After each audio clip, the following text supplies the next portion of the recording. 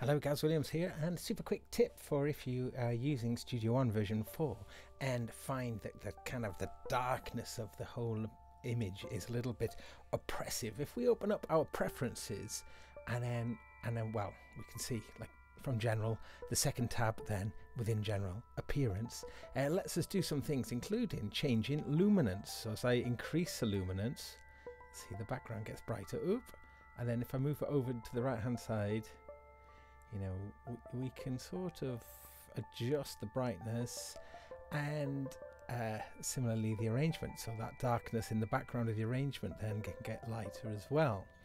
So we can adjust the look of it quite significantly. But if all of this kind of parameter tweaking is too much, down the bottom here, load preset, then we've got presets. It's a little bit like what you'd find in Ableton Live when you want to reskin it. See, these are sort of like the darker, so like lavender. So let's have a look. Oh, I'm not creative. Mint. Okay.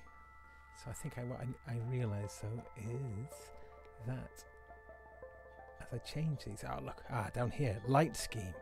We can always get back to default, by the way, at the bottom there, if you want to have a play around, but then go back. Girly. That's nice. Girly pink colour there. I don't know. I'm into pink. It's not exclusively girls. Corrosion. Earthy. Relaxed. Blue sky. So certainly worth a look at, you know, rather than just accept the default dark look, which is the standard, and have a little look at some other colour schemes. Okay, so that was it really. Just a quick little tip really, show that, you know, that the whole look of Studio One version 4 can be changed quite significantly within this appearance window. And as I say, those presets, you might overlook them, but you might find one that just suits your own kind of tastes just perfectly. I'm going back to girly, yes. Okay, Gaz Williams, see you next time.